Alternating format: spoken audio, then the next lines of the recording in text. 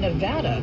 Join us, of course, special election night coverage Tuesday night at 8 p.m. It's right here on WBZ, or you can stream us anytime on the iHeartRadio app.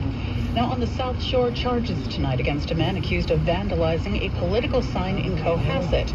Frederick Laidlaw accused of spray painting the swastika on a Trump sign. That sign, by the way, belonging to the chair of the Cohasset Republican Town Committee, Kevin O'Donnell. Earlier this month, lawn signs supporting Democrats were set on fire in Sterling. Last month in Tingsboro, Trump signs were cut up and discarded.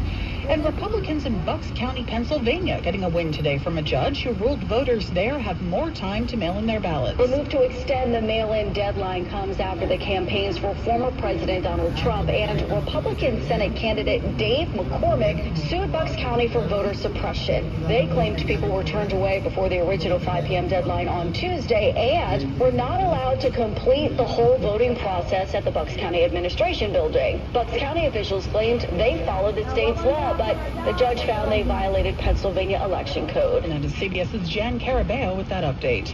It's 6:02. Before we go take a look at traffic, a neon sign repair shop in Somerville wants Paul Revere to ride once again. I'm standing in front of a massive Paul Revere, or more accurately, about half of a massive Paul Revere made out of neon glass tubes. In the middle half of the 20th century, if you were a company of any size, you would build a gigantic rooftop neon sign. Dave